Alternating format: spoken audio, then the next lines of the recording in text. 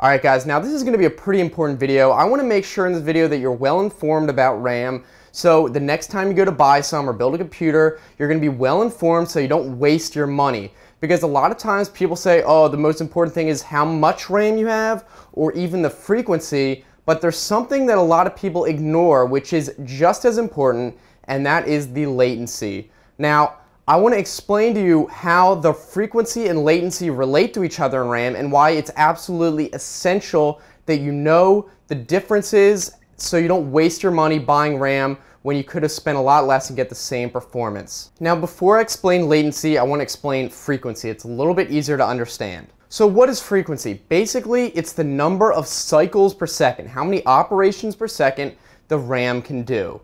So take 3000 megahertz for example. A megahertz means 1 million per second. So 3000 means 3 billion operations per second. The higher the megahertz, the less time it takes to complete a cycle, therefore the more stuff it can do. Pretty simple. And you can actually figure out exactly how long one of these cycles is using the simple conversion between period and frequency. So you do period equals 1 over the frequency, so it's 1 over 3 billion. And that means that a 3000 megahertz clock takes 0.33 nanoseconds to complete. Now there's one more caveat. The real clock rate or frequency of RAM is actually 1/2 of the rated frequency. So if you go and buy RAM that says 3000 megahertz, the real clock rate is actually 1500. Now the reason for that is because RAM today actually processes 2 pieces of data per cycle. So you can kind of understand why DDR RAM stands for double data rate. Makes sense. It processes double the data. So while you're only getting 1500, the effective clock rate is 3000. That's why they rate it at 3000. Okay, now frequency is out of the way. I'm sure by now you have been thinking, all right, well, it's always better to have a higher frequency, right? Not necessarily, because the performance of the RAM is equally dependent on the CAS latency, the timings of the RAM. Okay, so let's get into latency. The CAS latency, which you might see as CL whatever number, is the number of clock cycles between when the CPU sends a request to the RAM and the RAM performs the operation. So say the CL latency is 5. That means there's 5 clock cycles delay between when the RAM gets the request and sends it back completed. So you might already be starting to see how the frequency comes into play here. Because the latency is the delay in number of clock cycles, the shorter the clock cycle, which means higher frequency, the shorter the delay. So if you have a higher frequency, the delay is going to be shorter even if the latency number is the same. Alright, so hold on. We're going to do an example so you can understand this better. Let's say we have RAM where the real clock rate is 1000 megahertz. That means that the clock period is 1 nanosecond. Now in this RAM, the CAS latency is 10. That means 10 clock cycles, which means that the response time of the RAM is 10 nanoseconds. You just do 1 nanosecond times 10 clock cycles, 10 nanoseconds. That is basically the effective response time, and this is what we're going to use to rate the performance of the RAM. Now let's take RAM that is double the frequency. That's 2000 megahertz. You might think that's going to be better, right? Well, in this case, let's make the CAS latency 20.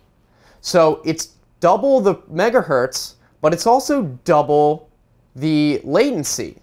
So if you do 2000 megahertz, that's 0.5 nanoseconds per clock cycle. So it does have a shorter clock cycle. However, the latency is 20. So you multiply those together, you get 10 again as the response time, 10 nanoseconds. So in this case, both sets of RAM are going to have the same performance. Now you can see how it's just as important to know the latency of your RAM when you're going to buy it as the frequency. RAM manufacturers love to boast high frequency, but that's only half the story. Now hopefully you can understand why knowing the frequency or latency is meaningless without knowing the other half. You could have a really high frequency RAM but a really high latency, or a low frequency RAM with a low latency, and they might perform the same. And in general, the high frequency RAMs are going to be more expensive because people associate higher frequency with better performance, even though you might be able to get the same performance out of a lower frequency, lower latency RAM. And I know what you're thinking. You're saying, Joe, I don't want to do this calculation every time to figure out which RAM is better. I got you on that one. Here's a table right on the screen that's going to compare the frequency at the top, the latency down the side, and this is going to show you the response time. You can just look it up right here without having to do the calculation. And I love you guys so much. I'm going to put this Excel spreadsheet right in the description.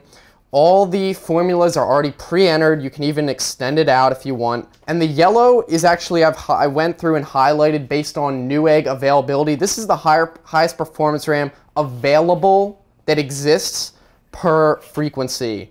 So obviously you might think, oh, well, I'm just going to get a 1 latency for a 3000 megahertz. That doesn't exist, because as you get shorter clock cycles, it's harder to get a lower latency. So the yellow is basically the best performance for DDR4 memory in existence at the moment. So that might change in the future. As DDR4 becomes more readily available, we're probably going to see higher performance RAM coming out. But this way you guys can just look it up. You're going to have this handy table. Next time you're going to buy RAM, you can easily figure out what is the best. So if you want to know the formula I use, that's simply you first convert the real clock rate, which is half the rated clock rate, into the period. So if it's 1000 megahertz, that's 1 divided by 1000 times a million, because it's megahertz.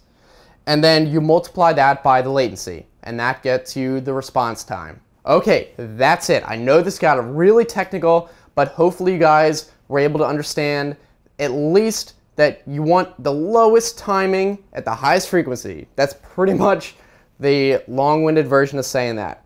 So if you have any questions, let me know in the comments. If there's something I totally missed, I'll put it in the description.